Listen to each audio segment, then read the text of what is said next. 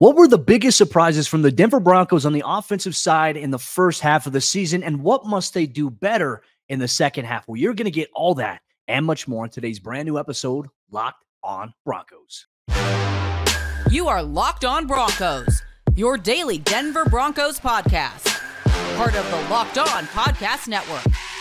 Your team every day. It's not quite school for the Denver Broncos, but we're going through and taking a look at the report card from the first half of the season on the Broncos offense, the Broncos defense. That's the installment you're going to get here during the bye week blues on a brand new episode of Locked on Broncos, your daily Denver Broncos podcast, part of the Locked on Podcast Network, your team every day. Thank you so much to everybody in Broncos Country. A special shout out to all the everydayers out there. Thank you so much for rocking with us, making us your first listen of the day.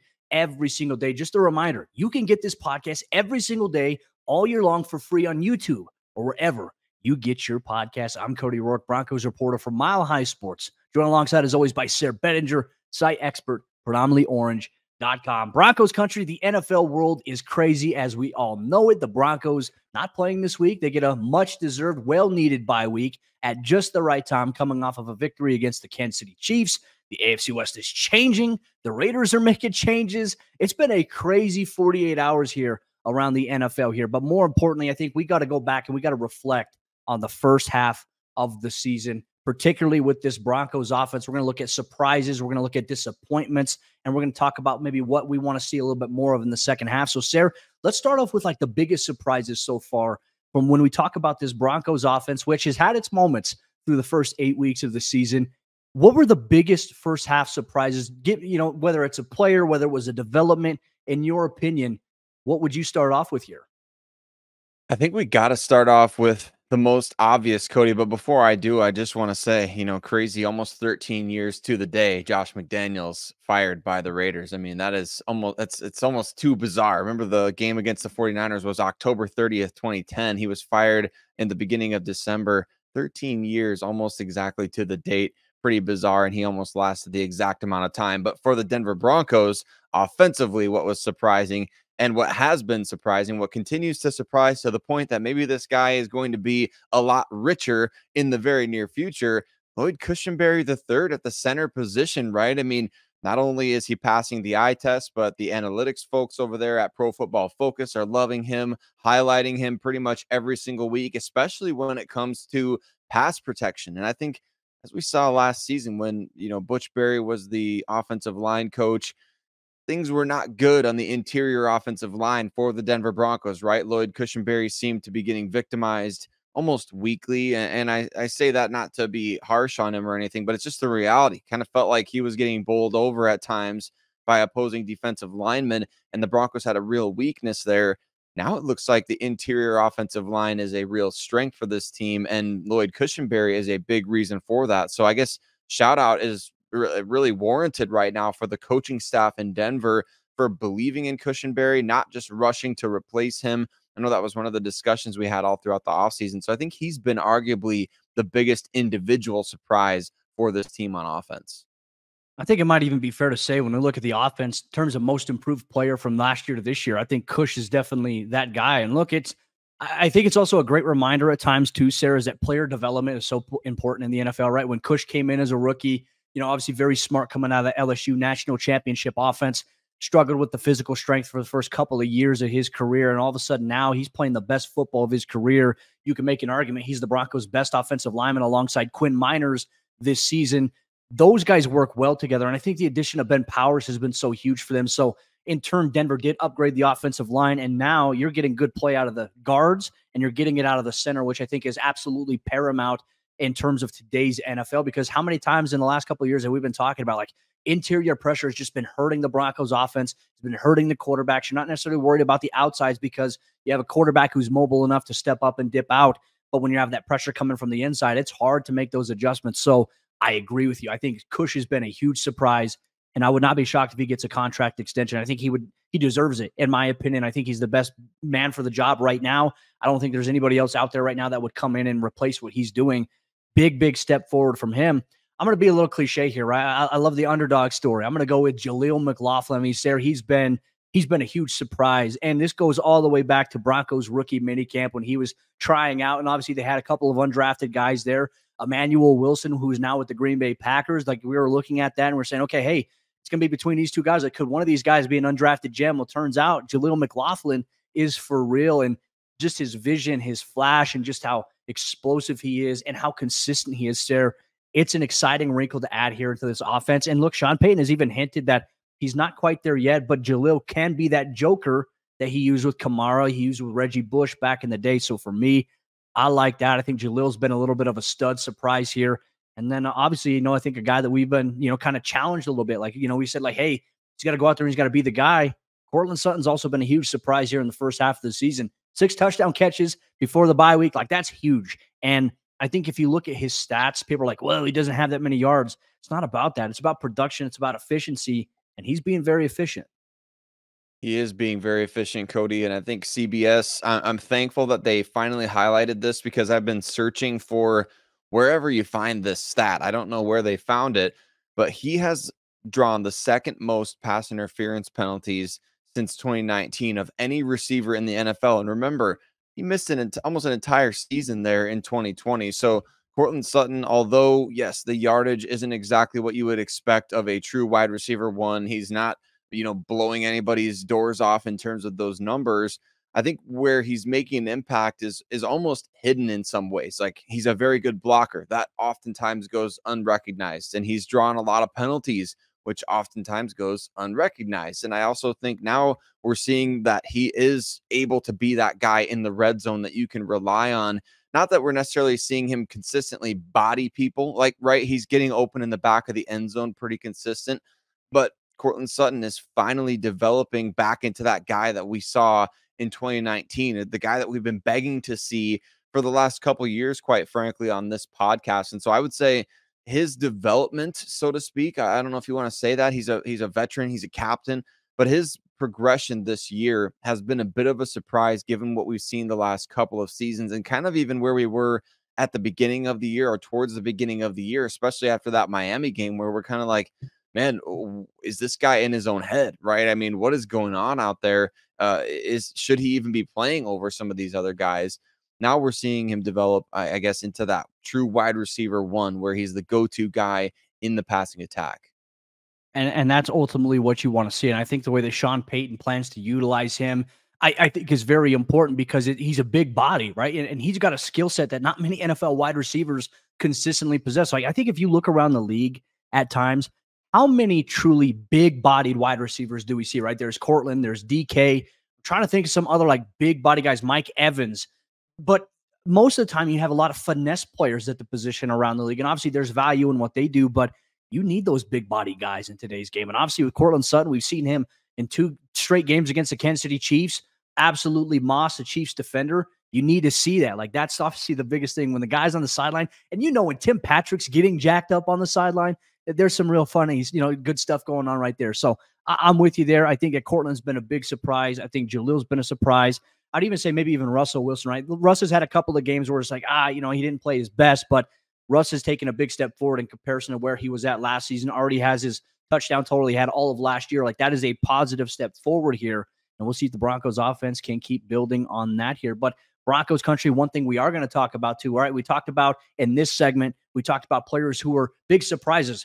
What were some disappointments from the Broncos offense in the first half of the season? You're going to get all that on today's brand new episode, Locked On Broncos. Today's episode of Locked On Broncos is brought to you by our friends over there at DoorDash. And folks, whenever the game clock stops, that's time to order in with DoorDash. Get all of your local favorites delivered directly to your doorstep on game day. So you don't have to go out there and pick something up. They bring it directly to you. Now, if you're in the Denver area, some local favorites that I personally love, you've heard me mention Illegal Pete's several times. My go-to is obviously a protein-packed burrito with double protein chicken and steak. On top of that, rice with a little bit of queso inside of it. Or you can never go wrong with one of their quesadillas as well. It's fantastic. It's fresh. And that's what I usually get if I'm watching the Denver Nuggets play, or if the Broncos are on the road. DoorDash is my daily go-to on game days. Order pizza, wings, soda, burgers, or even just the buns on DoorDash and get it all delivered without missing the game. Kick back at kickoff with unbeatable deals on everything that you need for the watch party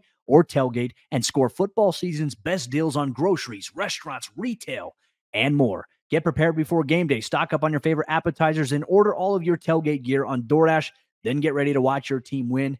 Get 50% off up to a $10 value when you spend $15 or more on your first order when you download the DoorDash app and you enter code LOCKED23. Subject to change, terms apply. Once again, get 50% off up to a $10 value when you spend $15 or more on your first order when you download the DoorDash app and enter code LOCKED23.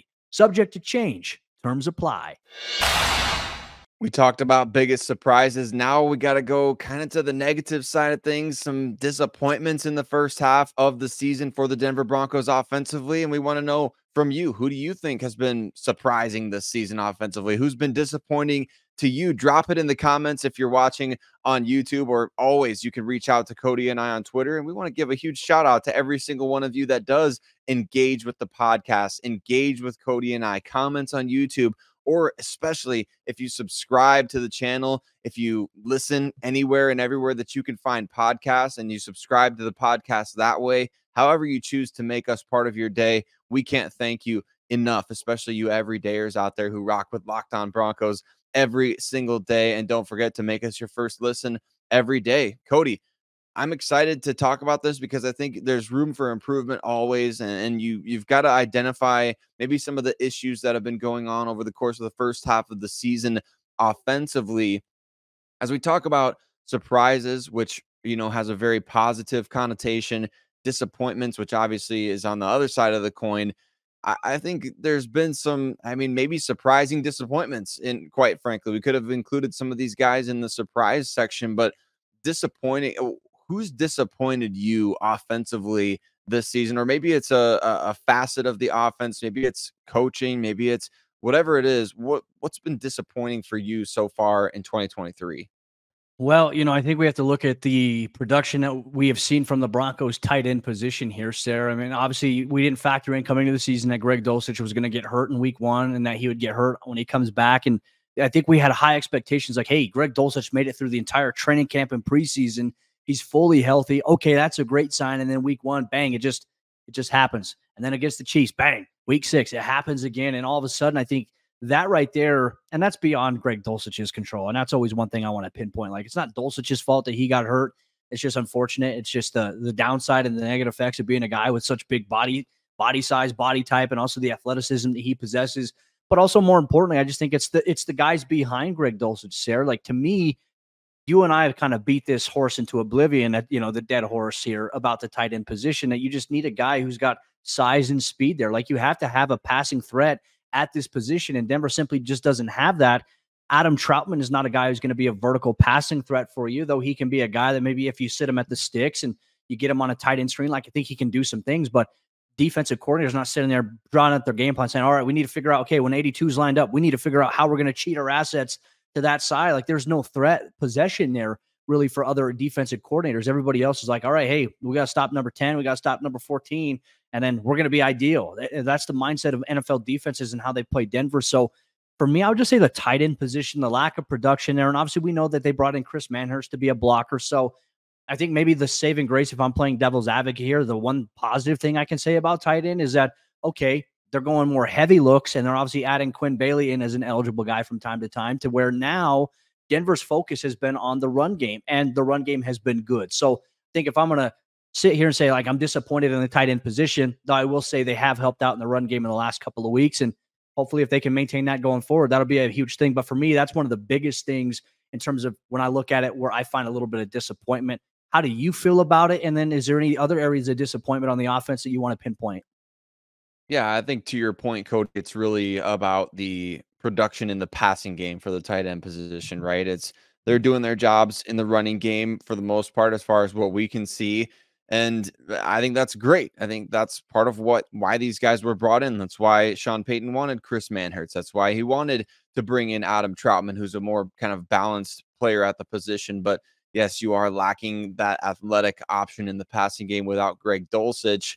And that really does limit your options. Like you said, if teams are able to take away Judy and Sutton on a particular passing play, there's just not much to do other than dump the ball off to the running backs, which we have seen in a lot of games this season. I mean, the running backs are very involved in the passing game, and that's fine, but you just kind of wish that you could see a little bit more there, and the tight end position is really the reason, in my opinion, why you're lacking in that regard. I want to shift it over just a little bit to the right tackle position, right? Obviously, Mike McGlinchey was the team's biggest acquisition in free agency from a pure dollars perspective, right? They signed him to a big 5-year deal, the only unrestricted free agent in all of free agency for any team to sign a 5-year contract. So the pressure was on Mike McGlinchey to begin with, just financially. Then you add in the fact that it seems like the Broncos simply can't find anybody to play the right tackle position at a competent level. And I think the expectation level gets raised quite a bit for somebody like McGlinchey to come in and say, hey, you're coming from San Francisco where you were dominant offensively. You're coming from a place where, hey, you were a first-round pick and all these sorts of things. Now you got a big money contract. You're expected to kind of break this curse, so to speak, at the right tackle position. Unfortunately, Cody, I hate to say this, but I mean, he's earned the nickname from a lot of fans, McFlinchy, for having about one false start penalty per game. And that stinks. You don't want any sort of reason to be talking negatively about McGlinchey each week. And I will say, I think he's done well in the running game, but unfortunately, he's also put this team in some really tough positions with penalties and with inconsistent pass protection. I don't know. To you, what's your perspective on that? I know you're around the team every day. Do you feel like McGlinchey has been a disappointing signing in free agency, given how much money the Broncos spent up to this point? Yeah, I would say the start hasn't been the greatest, right? And I think the good thing about football, and there's a cliche saying that we always say as coaches and as media members, it's not how you start, it's how you finish, right? And so I think, hey, now you have a second half schedule coming up. You're going to have a good chance, but also you're going to face some pretty dang good pass rushers in the second half stretch of the schedule here. Now, I will say this. I agree with you on McGlinchey in the run game. I think he's been pretty solid there in that regard. I'm with you on the fact that I just think in pass protection, consistency has been the issue. There's times he does a really great job. There's times where he gets beat and obviously allows a big play. And obviously the penalties, as you mentioned, holding, false starts, those are things that have impacted, I think, the optics of him negatively. I do think in the last 2 weeks, right? And obviously maybe no coincidence, the Broncos 2-0 in the last 2 weeks, which is nice. We haven't been able to talk about that for quite some time. I think he's made gradual improvements because for me, I was really curious. Okay, that game against Kansas City on Thursday Night Football, that was a rough game for McGlinchey, especially going against Chris Jones. They moved him over there once again to McGlinchey's side, and he actually did a really good job. And obviously, it was a group effort between him, the tight ends blocking, Quinn Bailey coming over and helping out. I liked what I saw. And look, if he can continue to take positive steps forward, it'll be good. But has the signing gotten off to a good start here for McGlinchey? No, not this season. But I would say the one thing I really like about McGlinchey, there is a lot of self-accountability there. He talks about, just how he needs to be better. And look, I get it. Like, a lot of fans don't want to hear that. They're like, oh, well, yeah, well, we don't want to hear it. We want to see it. Like, obviously, that's the goal. That's the intention. But McGlinchey genuinely means it. He does a lot of self-reflection. I think that comes with his experience as a veteran, as a leader, as a team captain. And I think you have to build on that. And I think certainly he's going to, and he's going to get coached up by Sean Payton. He's going to get coached up by Zach Strief.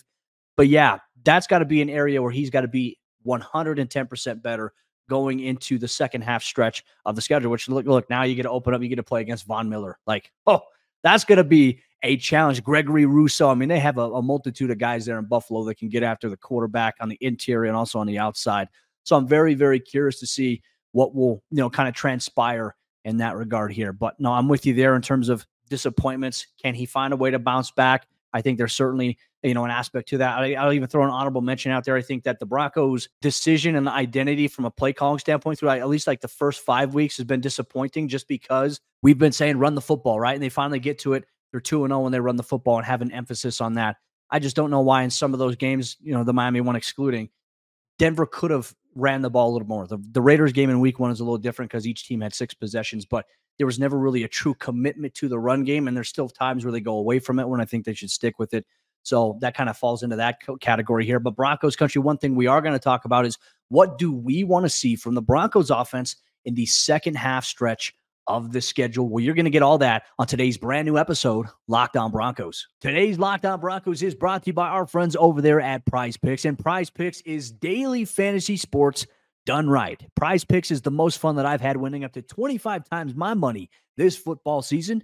You just select 2 or more players, you pick more or less on their projected stats, and then you place your entry. With the basketball season here now, you can now pick a combo projections across football and basketball from the Specials League, a league that was created specifically for combo projections that includes 2 or more players from different sports or leagues. For example, LeBron James plus Travis Kelce at a 10.5 combo of 3-pointers made plus receptions. You want to play alongside some of PrizePicks' favorite players like rapper Meek Mill and comedian Andrew Scholes, so you can now find community plays under the promo tab of the app to view entries from some of the biggest names in the PrizePicks community each and every week. PrizePicks, they also offer Apple Pay for quick and easy deposits into your account this football season, and make sure you check it out. Go to prizepicks.com/LockedOnNFL and use code LockedOnNFL for a first deposit match up to $100. Once again, go to prizepicks.com/LockedOnNFL and use code LockedOnNFL for a first deposit match up to $100. As we jump into the fourth quarter action on today's episode of Locked On Broncos, just a reminder, thank you so much to everybody in Broncos Country for tuning in and making us your first listen of the day every single day. Just a reminder, you can get this podcast for free every single day, all year long, through all the season and the offseason, because for the true fan, there is never an offseason. Locked On Broncos, we have you covered here. Thank you so much for making us part of your daily routine here. Sayre, we've been talking about surprises. We've talked about disappointments from the first half of the season here for this Broncos football team. And now I think we need to ask the question here, what is it that we want to see from the offense in the second half stretch where Denver, internally, they believe that they can make a second half run. They believe that they can flip the switch and do it. In order to do that, what must they do better or do more of going into the second half? I think the first thing they've got to do is really expand the passing game. And I don't mean at the expense of the running game. I know we just got done talking about how, man, when you emphasize the run, we're seeing the results, 2 straight victories, and you're dominating on the ground. I want to see the passing game expanded, though, a little bit in terms of got to get some more downfield targets to Jerry Jeudy, right? We've seen the success when the team is going downfield now to Courtland Sutton in consecutive games as well. So in addition to the running game doing its thing, Cody, I mean, you look back at that Green Bay game, the big plays that Courtland Sutton made in that game, and you look at the Kansas City game where you're throwing it downfield to both Jeudy and Sutton, and those 2 guys making plays on the ball. You've got receivers out there, especially with Marvin Mims needing more touches. I want to see an expanded downfield passing game for the Broncos, of course, not at the expense of the running game. Certainly don't want to be putting the ball in harm's way, but maybe more plays that are designed to be thrown deeper. And I guess I don't know, Cody, if I'm just missing, like, or the Broncos are not able to get the ball downfield to these guys or what. It just doesn't feel like that's really part of the offense at this point. Like there's some big shots downfield and the Broncos are successful taking big shots downfield. A lot of quick dump offs to the running backs that we've seen have success, screens to running backs that have gone for touchdowns, things like that. We haven't seen much of a consistent downfield game where you feel like at any point you could target Jerry Jeudy or Courtland Sutton 8 to 10 times a game at any level of the field and have success. That sustained success in intermediate to more downfield passing has not been there for Denver, and I would love to see that more in the second half of the season. Against the Chiefs, Jerry Jeudy had 5 targets, which led the team in that Broncos win there, and he had 2 catches on 5 targets there. So I agree with you in terms of that. I think one thing that would help with that, Sayre, is just a little bit more balance, right? You know, Sean Payton told us on his Monday conference call following the Chiefs game. Sorry about that. the Chiefs game, that the idea is that they want to try to build up their play action passing game a little bit more. And I think that's where if you have the run game going, you can do that. But there are times where I wonder why does Denver just drop back to the shotgun? And, you know, obviously they'll have a back to either side, and it's just they'll just do a 3-step drop game there. And look, I think you have to have that in there, but I think sometimes there's a little bit more of a reliance on the shotgun passing game, and that's where you can do different pressure looks as a defensive coordinator to attack certain things, like especially if the Broncos' run game isn't working or they're not blocking well, or if they're trailing in a game, that puts Denver, I think, into a position where it hurts. And I think a lot of that is you need more production out of the tight ends. And look, I don't know who's going to emerge here, Sayre. We talk about Troutman just being kind of, you know, a guy who's just going to be a key blocker for you. Might have a couple of catches in a game, but it's not going to be really for any big yardage. Like, you're not going to see him have over 30 yards receiving in a game, which I think is it's a negative aspect of the offense here. maybe we will see Lucas Kroll activated from the practice squad at some point. And look, what's it going to hurt at this point, right? Because what are we talking about, Sayre, when we talk about tight end? You need someone who has speed. And Lucas Kroll, he ran a legitimate 4.5 40-yard dash. He's got speed. He's got some good size to him. And I get it. He was the Saints' leading receiver in the preseason at that position. He had some plays, and Saints fans were pissed when he went to Denver. The idea of it, though, is to just do something different, right? Because what you're doing right now is not working. Like, you have to, at some point, have the tight end involved in the passing game. I mean, if we were going to sit here and say, okay, hey, Sayre, here's what the tight end position is going to look like for Denver going into week 10 of the NFL season, I would have said, why not just keep Eric Tomlinson involved and Eric Saubert if this is what the Broncos offensive thing is going to be. So for me, more production out of the tight ends. And I think so much of that too, if they'll open things up if the run game is working. So for me, I'm a big proponent. Pound the rock. I think Denver's got to do way more of that than they have committed to. Agreed, Cody. And I think that that's going to help. One of my final things that I think we want to see in the second half, which is efficient Russell Wilson, right? If you're running the ball well, I think that allows him to play relatively mistake-free football. But I think one area maybe that's slightly underrated at this point, I guess. I don't know if maybe not. Maybe more people are thinking this than I'm realizing. Russell's got to do a little bit better job of protecting the ball when he's taking off running, right? I mean, I think 3 different times this season I've seen him take off one direction or the other, and the ball gets swatted out from behind. So we know Russ has those big mitts, right? He's got the 10-inch hands or whatever it is. The NFL draft folks love that about him when he was coming out.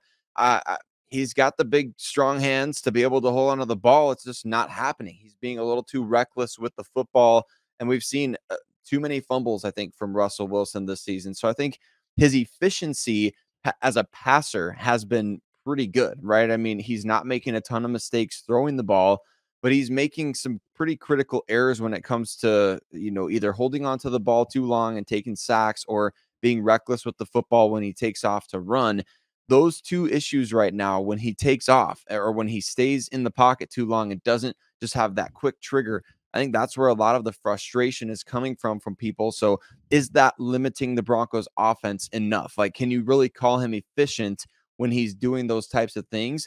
The statistics say yes. The eye test would say maybe not. So I think for Russell to be more efficient, he's got to be better about either throwing the ball away instead of taking sacks, or when he's escaping the pocket, you've got to have better ball security and make sure that if you're trying to get out of the pocket, hold that ball high and tight and then chuck it away at the last second if you have to. Just be less reckless with the ball. Realize that somebody's probably coming from behind and they're going to be trying to get the ball out. So I know that's a lot of heat of the moment stuff too, but I think that'll help Russell Wilson become a much more efficient quarterback in the second half of the season if you live to play another down.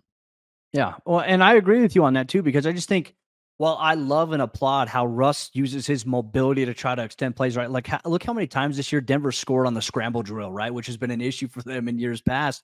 Well, Russ, every time, when he's breaking out and there is pressure, like, he's looking for the guys that are coming across free, and nobody's usually there. But so at that point, it's like a decision process. Is a guy going to come open? And it has to be like which is easier said than done, right? Because it's ideally it's like a half-second decision. Is that this guy going to come open? Is there going to be a window there? Oh no, I got to tuck it and run. But it's just about being aware, like, okay, hey, if I scramble and get outside the pocket here, I know, and I just have to believe that there is a guy. Not only are there guys coming in front of me in terms of trying to hit me, I've got guys that are pursuing behind me that are going to try to knock the ball out or bring me down.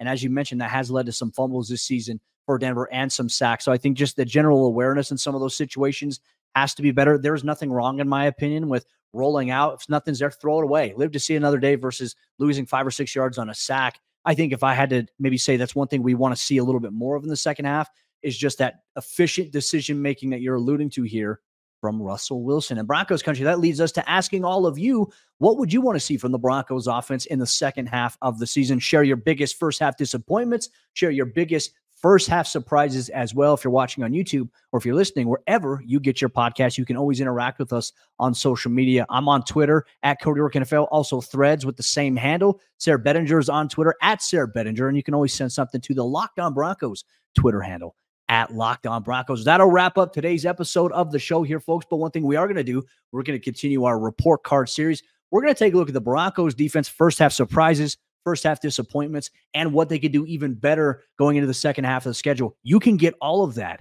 and much more on tomorrow's brand new episode, Locked On Broncos.